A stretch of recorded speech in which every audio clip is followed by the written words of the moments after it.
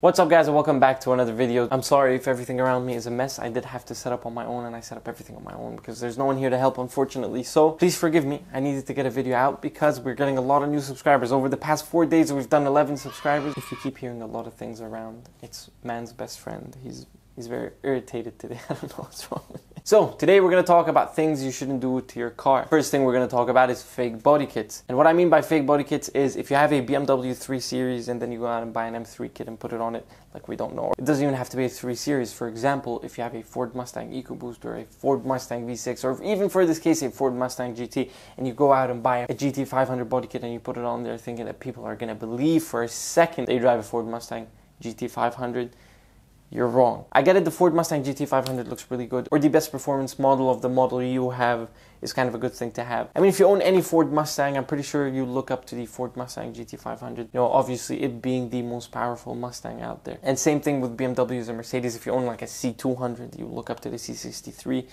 and so on and so forth. Don't be a tacky person and go out there and buy a fake body kit and put it on your car to make your car seem like something it is not, because most of the time it looks fake and you can spot it from 1,000 miles away. Where I live, it's a very, very popular thing to do. You see, it's not only body kits, it's also badging. You see a lot of guys with Ford Mustang EcoBoosts with the GT badge on the back and on the side of the car, the 5.0. It's something that doesn't irritate me, but I'm pretty sure some people just get really upset. The whole thing, in my opinion, is not annoying. Is if you go out and buy a fake body kit and fit it on your car, then it's your car.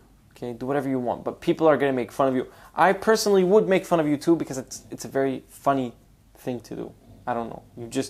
You're wasting money. Save the money and do something that's going to be good for the performance of your car, because these body kits are not cheap. Obviously, depending on the quality and how good or bad they are compared to the real one, it's just a waste of money. Save your money and do something good for your car. And the second thing we're going to talk about is stickers. Now, there's different stages of stickers. You have the branded stickers like Michelin and all these things. People put them on the side of their cars. And then you have the broken hearts and sad boys. And finally, the naked anime girls. Now, I personally don't mind if you have on your car like some branded stuff that don't really sponsor you. That's completely up to you, right? That makes sense. I mean, everything is completely up to you. But then you see those broken red hearts on the side of a nice car and then you just kind of think, what's wrong with this guy?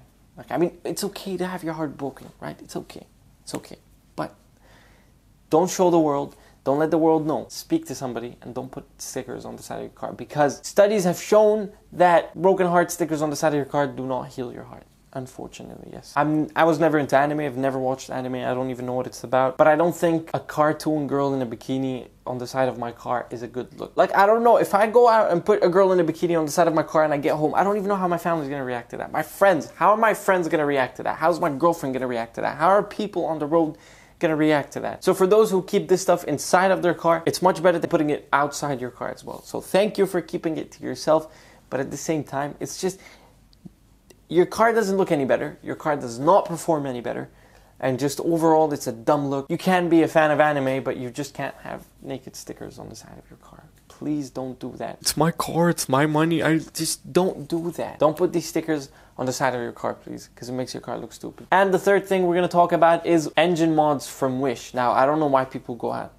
Open Wish. I don't know if you know Wish or not, but Wish is something like the cheap eBay or the cheap Amazon. It's very similar to AliExpress. You know, I hear a lot of people go out and buy, oh, we're gonna get a turbo from Wish. I mean, if you're doing it for experimental reasons, that makes sense, all right? You're trying to educate others. But if you're going out to spend your hard-earned money or your dad's hard-earned money or your mom's hard-earned money on a 300, 400 turbo kit from Wish, you're really wasting money. Save that money and do something that's useful, that's going to keep your car running for a longer time. All these components that keep your car running, don't go on a cheap website and buy it. In my opinion, the first best thing to do is buy OEM parts. For example, if something broke in your car and you need to change it, the first thing I would do is just go out and buy it from the dealership. But if you don't really care or you're planning on replacing it with something aftermarket, then go ahead and do that. But just for you to go out and buy something so cheap, just because it's cheap, it's wrong. And the fourth thing we're going to talk about is underglow. Underglow is not as bad as some of the other things we talked about, but I don't know. I feel like it's very out of date and it's just out of fashion, and yet people still do it. This is something that if I see, I don't really think much of, but sometimes I see videos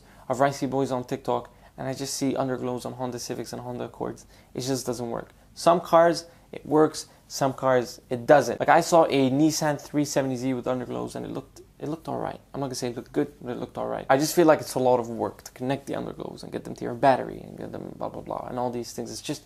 It's a waste of time for a tacky looking thing. And I'm gonna say this again, Some cars will look good with it, some cars won't. Underglows is one of the things you grew up seeing, but then now as you get older and the car community keeps evolving and getting better and just kind of moving forward, it's just one of those things that you just want to leave behind and move forward without. And the fifth thing we're going to talk about is used stuff. Now I know that some people want things that they can't have new, but they can have barely used or used in general, which isn't a bad thing. For example, I bought this wheel behind me right here, used. It was used, alright? And brand new, this thing cost 800. I got it for 700.